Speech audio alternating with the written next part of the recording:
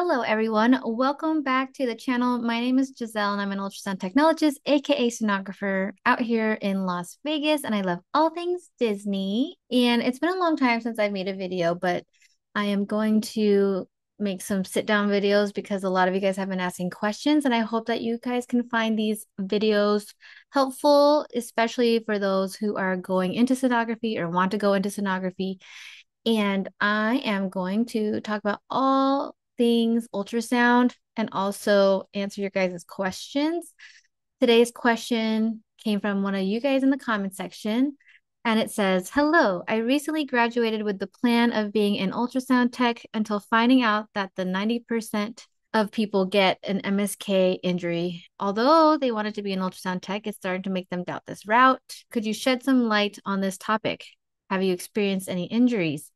How do you minimize them? And is it really as bad as most people make it?" Thank you. Well, thank you for your question. And that's a really good question. I actually have been wanting to make a video on MSK for a very long time. I've had other videos in the past where I talk to people about MSK, but I think I should delve into a conversation where the 90% MSK injury rate is very high. I mean, come on, 90%. So, yeah, you are going to get some sort of pain, whether you are a new grad or you've been doing this for a long time or you've done it for 1 year, 5 years, 10 years. Everyone will tell you that they have been in pain at least once at one point. I think that the majority of people who on like the online forums talk about how they've had excruciating pain to where they actually have to go to surgery, like that kind of pain, that is fewer than the amount of people who get just some kind of mild pain. But it is possible for you to get into a really, really bad injury rate like that with your shoulder, with your wrist, your arms, your back, your hips. The MSK thing, it's because we are doing repetitive movements. So anytime you're doing something repetitively for a long period of time, we're talking about 8 hours, 10 hours, 12-hour shifts multiple times a week. If you're doing that consistently and all the time, you're going to wear and tear your body, your muscles out, especially if you're not taking care of yourself, if you're not exercising, if you're not eating right, if you're not stretching in between patients. So, what I want to say is shedding some light on this topic. I've been doing this for 8 years now.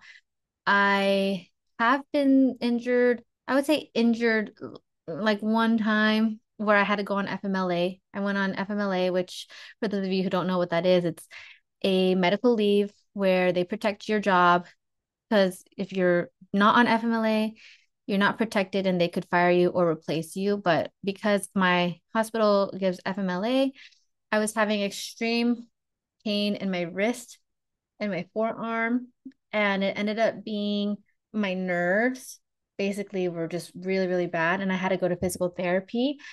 But then I recovered for, I'd say, I think it was 8 weeks or something like that. And I was out of work for that time, but I was doing physical therapy. And then I came back and I haven't had any issues since, like that bad. But that happened. And when that was happening, I was really questioning a lot of things too, because, this is the moneymaker right here. Your arm is basically your moneymaker. So you worry about it and you think about what else should I do? I know a lot of people who've been doing this for a long time, 20, 30 plus years, who will all say, it's possible to do this if you focus on your body management, your ergonomics, how you are positioning yourself, making it easier for you to scan a patient, and then making sure you're not pushing yourself too hard.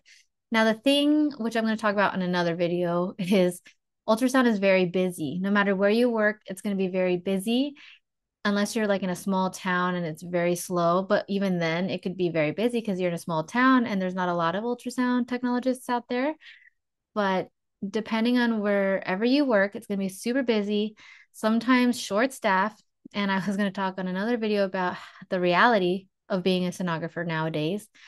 But you have to really focus on what you are doing with your body and not pushing so hard. I know they teach you in school, sometimes you need to push harder, but if you want to last for a long time in this career, you really need to, one, stretch a lot, two, make sure you stay healthy and fit, three, focus on ergonomics and making the scan, good for you. Don't put your arm all the way out if it's going to hurt you. If the patient is really big and it's a difficult scan, don't force yourself to get these amazing, beautiful images because sometimes that's just not the reality. So that's just me shedding some light on the topic. Minimizing them really is just stretch, stretch, stretch, stretch, stretch. Okay. All you can really do, stretch your arms as much as you can in between patients, especially your wrists, your shoulders, your back. You scan pretty much standing for the most part if you're in the hospital. I know some people who like to sit, but for the most part, if you're going portable where you're bringing your machine somewhere, that is going to be a lot on your body. And then you're moving furniture around. Sometimes you're helping patients get up from wheelchairs into the bed, into the gurney. Make sure you ask for help. Definitely don't do anything that can hurt you. Okay. You are very important. You are number one. And I know we're here to help others, but how can you help others if you don't help yourself and if you don't stay healthy? So when you say, is it really as bad as most people make it? I mean, the people who have it really bad have it really bad. Some people have to get surgeries on their shoulders, on their wrists. It can get really bad, but before getting to that really bad issue, try to prevent that from happening. So when I knew that was happening to my wrist and my forearm, I was like, that's it. I said something and I made sure to recover and get back to what my normal is. Like, normally, I feel a lot of pain if I don't work out, if I don't stretch. So I just try to make it a thing to work out, stay fit, stretch, and you can really minimize those injuries. Make sure you're bringing the patient closer to you. Ask them if they could turn themselves, on their side or something like that. Bring the bed up if they're kind of low, just kind of work on different things where it feels better for you. For example, I know one exam that is really hard for me to get comfortable with is a carotid sometimes, depending on the way the room is, positioning the machine and the patient. Because depending on how your arm is scanning the patient, it could be super painful because it's just like hanging there in air. But if you rest your arm like on the patient's neck or like shoulder, depending on how they're positioned and whatnot, that can make it better for you. I know that you want to not lose your spot, but sometimes you have to let go. It just depends. Listen to your body. Make sure you're doing everything that you can to stay healthy, fit, and stretch. And yeah, basically that's the MSK thing.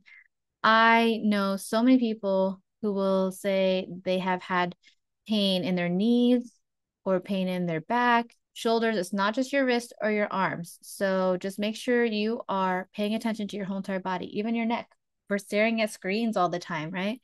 So just make sure that you are focusing on being the best that you can be for yourself and for your patients. And hopefully you won't go down the road where there are injuries. And also know that there is more beyond ultrasound. If you don't want to do the bedside thing because it's a lot on your body, you can do other things. You can teach ultrasound. You can go into a business, open up your own business, and then hire people to do ultrasound. You can do clinical applications or specialists, things like that. Go to the IT route. There's other things you can do if you're feeling like it's too much for your body.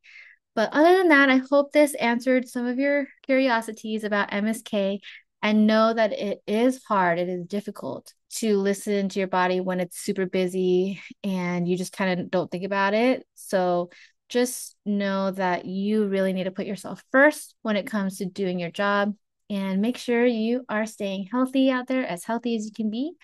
And yeah, if you guys have any more questions, just comment down below. Let me know, and I'll see you guys on the next one. Stay kind to one another, be safe, and we'll see you on the next one. Bye.